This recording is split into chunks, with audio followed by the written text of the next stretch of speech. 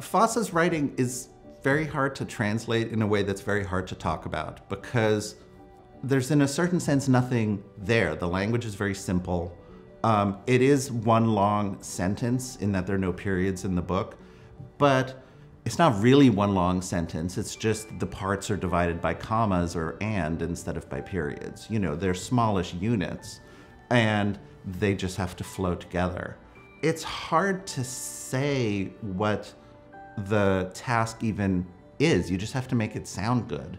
But if you don't do it well, the book just crumbles apart because there's not stuff there other than what's in the flow and the music of the language.